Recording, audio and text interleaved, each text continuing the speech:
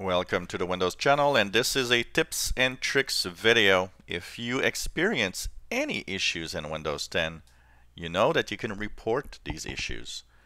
There's something called the Feedback Hub, and it's there for that. Now you might think, yeah, I got a little problem, Microsoft won't listen to me. You know what? From experience as a tech guy, I can tell you that when somebody has a problem, usually there are quite a few people that have the same issue. So if you have a problem, go to the Feedback Hub. You can search it with Cortana. Just type feedback and you'll see Feedback Hub, which is a Windows app. Things you can do there. First of all, search for an issue. So for example, say you've got Microsoft Edge Freeze, you can type Edge Freeze and type enter. Anything that has Edge Freeze in it will come in.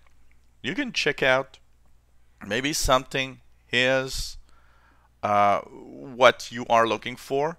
If when you click on something it gives you the information and you say, oh yeah, that's exactly what I have, you can click upvote. Upvote means that it's getting more importance, and the more upvote a problem has, the more chances Microsoft will take a look at it.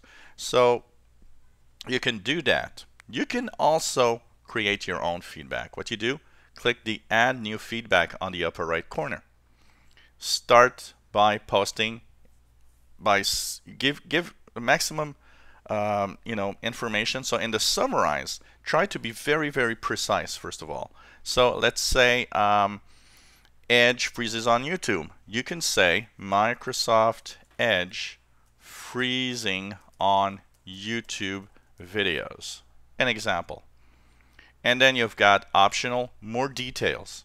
You can write more details up to 1,000 characters, as you see. Give the details that you have.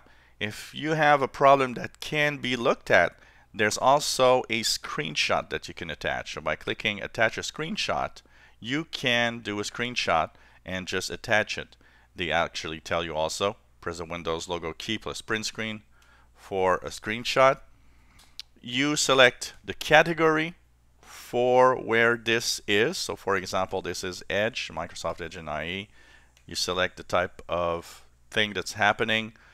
So whatever is going on, you just choose what's happening. So website issues, for example, here. Make sure that you click the problem at the top when it's a problem. And you see there's suggestion. You can also give information and say, well, I want to suggest something. Click the submit button. That's all that you need. And you know what?